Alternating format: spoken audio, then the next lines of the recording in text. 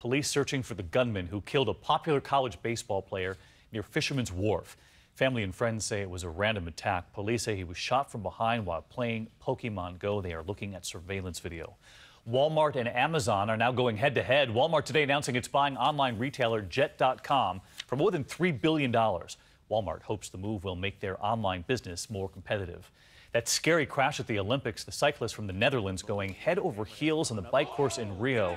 Just incredible, landing on her head, suffering a concussion, but she did tweet from the hospital today saying, "Thank you for your support," saying this is not easy, coming once in every 4 years.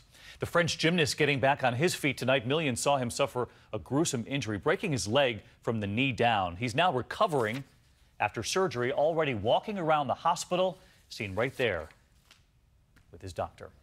And still in Rio tonight, a tennis player from Argentina seen right here, stuck inside an elevator for 40 minutes trying to get to his match.